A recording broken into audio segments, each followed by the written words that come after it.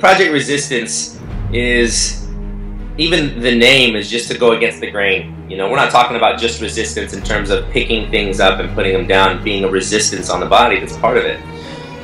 But what we try to do and strive for is to be resistance against the norm. And right now you have two norms. You have the strength and conditioning world, you have your CrossFits, you have your, you know, coaches that coach actual sports and athletics teams, or just strength and conditioning coaches. And then you have your three-dimensional movers, is your functional movement patterns, right? These are the guys that want to focus on how do we move the body in real time in motion. And they're both great. They've both seen a lot of results in what they do. However, I don't see them as too different.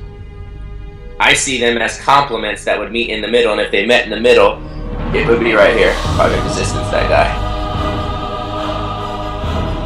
What we like to do is we like to take the deadlifts, the squats, the snatch, the clean and jerk. I love those movements, but I still found myself getting bigger, stronger, faster in the gym, however, still not necessarily getting better at my sport all the time. Not everything in the clean translates to a faster sprint. There's no change of direction in a clean. There's no true amount of deceleration other than in that squatted pattern that would help me in the same way as if I'm cutting in American football, and that's what I played. So that was problems for me. So then as I got older and then got into the fitness industry, I see these guys that are functional training, and it almost looks like it's more so chaos.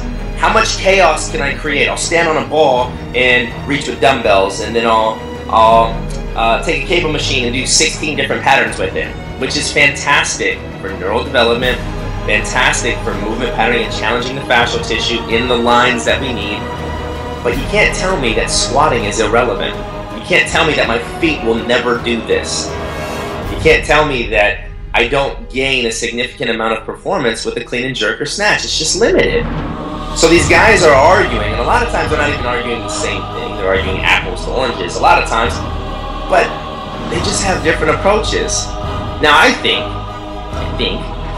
that the reason that the functional guys stay with the functional stuff is because they don't want to have to learn how to do both. And I don't think that the strength and conditioning guys want to worry about all these fascial lines when they can just focus on how do I teach the mechanics and the movement of cleans and jerks and snatch and deadlifts.